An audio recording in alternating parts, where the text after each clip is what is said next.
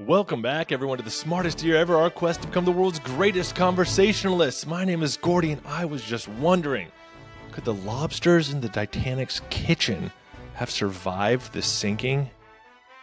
Give me 5 minutes, and I bet you can use this in conversation today. Also, like and subscribe if you haven't, so you can keep up. I do this every single day.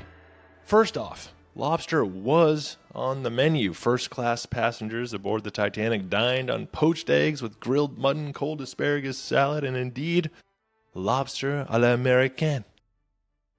And when the ship hit the iceberg, some people on the internet liked to joke that the luckiest creatures on board were the lobsters in the kitchen tanks, because they were freed from their steamy fate and given a new life on the ocean floor.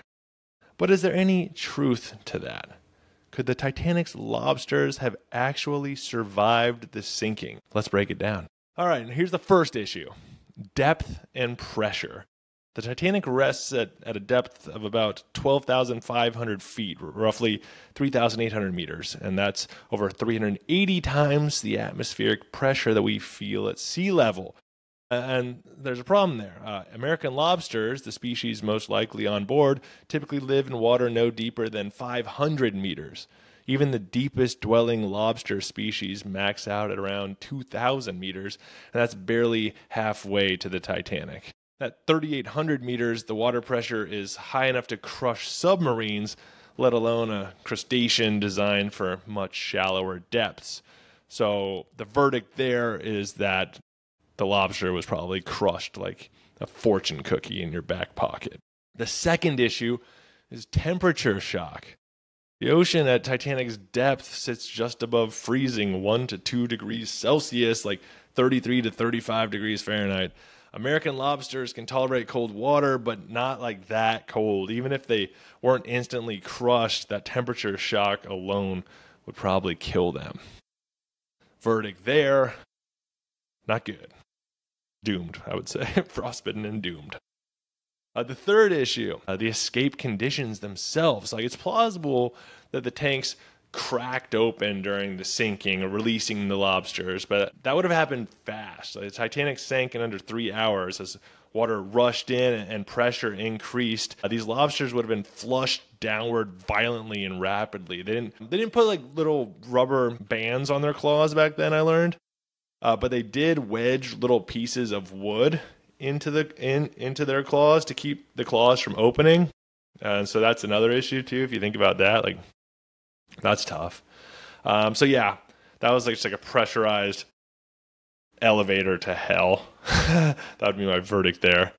Free, but free fallen to a terrible fate. My fourth issue would be the Barrerow Trauma. Marine creatures are incredibly sensitive to rapid pressure changes. That's why fish hauled up from deep water sometimes like implode or bloat grotesquely. If you've ever seen Blobfish, like you've seen the pictures of Blobfish. I'll put one up, Blobfish. But that's like really a blobfish without its normal pressure on them. They don't really look so weird like that all the time underwater. This is what they look like underwater. Right? The lobsters, though dropping into deep sea pressure at rapid speed, would have zero ability to regulate their buoyancy or internal pressure. So even if they could withstand the depth and pressure we addressed in point 1, the sudden changes would just be brutal. Again, verdict, not good there. Imploded, crushed, inside out, I don't even know. Inverted, not good. Lastly, we're going to talk about their life at the bottom there. So let's pretend that a lobster somehow did make it down there. So could it have lived?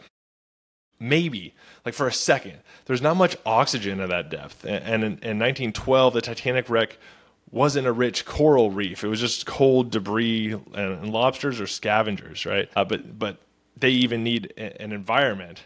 They need oxygen, food, to have a survivable environment. So the verdict there, not a chance. So final verdict overall, no, the Titanic lobsters didn't live to tell the tale. They didn't start a brave new crustacean colony on the sea floor, and they definitely didn't live for 112 years waiting to be found by a submarine. Because a fun fact, though, lobsters can live for over 100 years in theory. They don't like die of old age in the traditional sense, but even the hardiest of lobsters, they can't really handle pressure like that. They weren't equipped for that one-way plunge into icy darkness. So, yeah, next time someone says the lobsters on the Titanic had the best day of their lives, you can gently correct them. And that's my goal today. They probably did have a slightly better day than getting boiled alive, but not by much. It's really just a matter of preference. Like, would you rather be boiled alive or crushed by extreme pressure? Let me know in the comments. You tell me. So there you have it. A viral meme meets a brutal death at the hands of marine biology. Titanic's lobsters didn't escape. They plummeted into a cold, crushing void. Go check out all my sources, which can be found in the YouTube description. Give me a rate, like, subscribe, a comment, share this with someone who likes this sort of thing, and check out the 1-minute version, which you can find everywhere on social media at Smartest Year Ever. And in the meantime, stay curious and stay clever on our quest to become the world's greatest conversationalists. I will see you tomorrow in the smartest year ever.